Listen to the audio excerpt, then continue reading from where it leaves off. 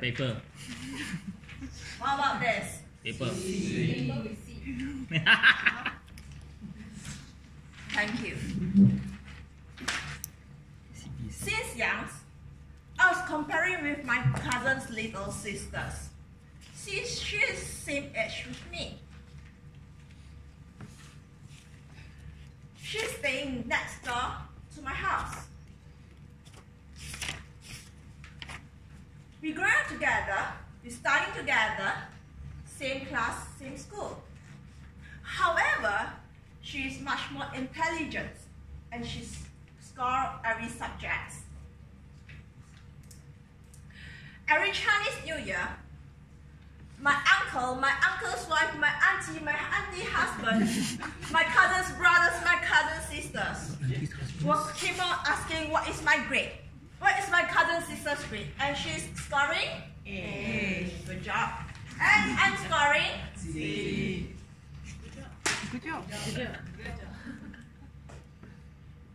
Toastmasters of the evening, Mr. Presidents, fellow Toastmasters, and valued guests. Life isn't like that. Do you think so? We're comparing among all of one another.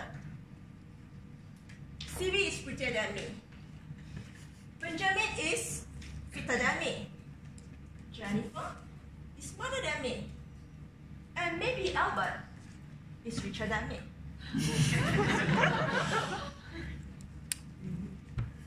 Ladies and gentlemen, have you ever asking, why are we comparing? Anyone? Yes? Maybe? To fight for better. Okay, to fight for better. Maybe she's jealous. She said jealous. What I want. Yeah. Maybe we doubt ourselves. Or maybe we want to become a better person. And no one is perfect. No one is. Stop comparing. And you have to embrace your imperfections. Hey, she's wearing LV bag, a branded one. And I'm wearing a VL bag, Vernice Lim bags. So what? There's always going to be someone who is prettier, fitter, smarter, and richer, and appearing to become happier. So what next? Sometimes comparisons can be motivating, and sometimes can be disrupting, and the choice is yours. You have to focus on you, yourself, not everyone else. You are unique. You have your own story to tell. You are so different.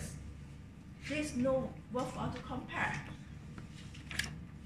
The flower does not think of competing to the flower next to it. It just blooms, we just blossom, and it just flourish together. Hey, now my cousin sister staying in Singapore on a living, and I'm in Malaysia chasing my dreams. Well, let's hear what's my dreams then. 15 years ago, I heard about Toastmasters, but I'm not daring enough to approach, to attend, and to learn. However, 15 years later, one day I was watching the TV. I saw a big guy, a giant tall man, and he truly inspired me. And he's my idol, Anthony Robbins. Yeah, he's standing in front of the stage, stay confident, delivering a speech, and he's transforming people's life. Wow, don't you think it's amazing jobs? Don't you think so? Yes? Great. While I'm Googling, and I found Toastmasters. And I'm blessed to be here, to be the JB City Toastmasters Club. And I'm glad to have an amazing club with amazing members here. I'm not comparing with the person next to me. I'm comparing myself and how I become better day by day. I challenge myself, stand in front of the stage, stay confident, delivering a speech, and transforming people's life. I know I can do it one day, not now. Every step is a baby steps for me to achieve the dreams. I do not know when, but I know one day I will be becoming who I want to become tomorrow. I believe with my persistence, with my perseverance, with my patience, and with my passions, I will achieve my dream one day. Hey, stop comparing about yourself.